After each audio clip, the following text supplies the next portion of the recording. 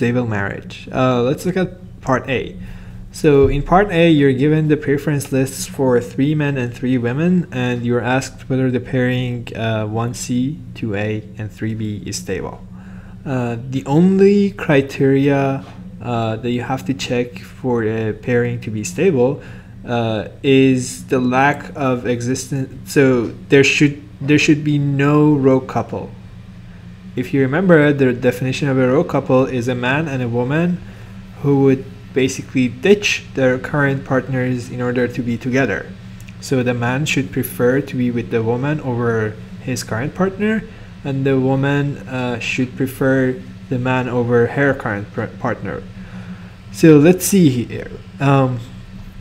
If you look a little bit carefully, you can see that the pairing 1C, 2A, 3B has 2 row couples. One of them is 1 and A. Why is 1 and A a row couple? Well, let's see. 1 is currently paired with C, right? But C in his preference list is here, which is below A, right?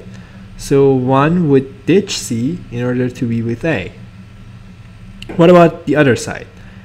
Where is the current partner of A in A's preference list? The current partner of A is 2, right?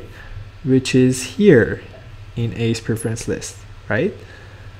So would A ditch 2 in order to be with 1? Yes, because 1 is above 2 in A's preference list. So 1 and A is a row couple. Now if you look a little bit more carefully, you would find out another row couple too, which is the couple 3 and A.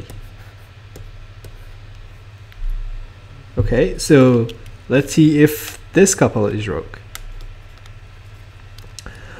Would 3 ditch his current partner in order to be with A? Well, what is his current partner?